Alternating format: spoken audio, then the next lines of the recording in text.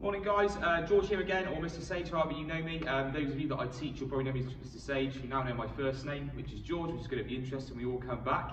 Okay, hope you're having a good time. I hope nothing is too much at home in terms of not having much to do. I'm hoping that a lot of these activities that we're putting together are at least going to give you, parents, an hour's respite, perhaps half an hour to an hour's respite.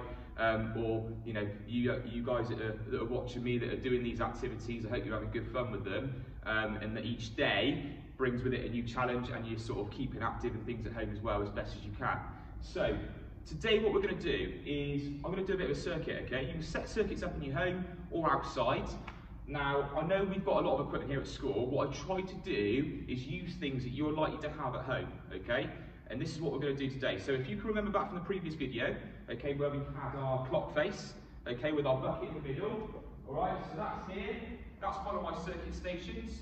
So if you can remember back to that video, great. If not, I'm going to go through it again now, okay. So what you can do for your first station, have an item in the centre, such as a bucket or a tin, like I've got, okay. And basically what we did is we had a few items about 5 yards out from the centre, one at 12 o'clock, one at 1/4 past, one at 1/2 past behind me, and one at 1:45, okay? And all we do for a complete set is we run out, pick our item up at 12, pick it up, put it back in the tin, run backwards to that one, okay? 1/4 past, you're sidestepping, picking your item up, back to the centre, drop it in. The one behind you is 1/2 past, so you run back, pick that item up, run forward again, back in, and then 1:45, pick the item up, back to the centre, drop it in, okay, that's halfway through that circuit, that one circuit, okay? What you need to do is run back out and put all the items back out in the places they were before.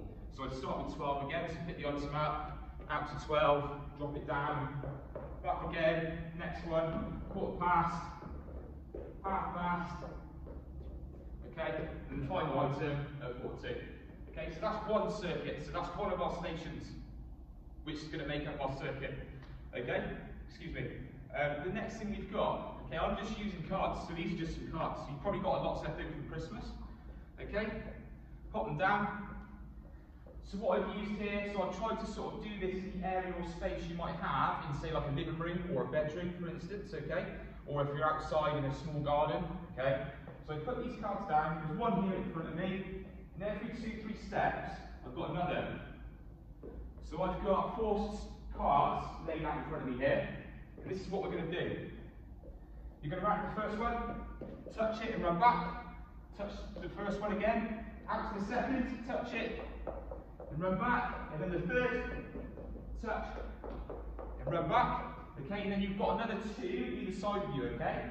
So once you touch this one, it's whichever one you want to go to first is up to you. You can go out to the right, touch it, back to the centre, touch the centre, out to the left, and then back into the centre again, okay? And you can repeat that as many times as you like, okay? So that's one set.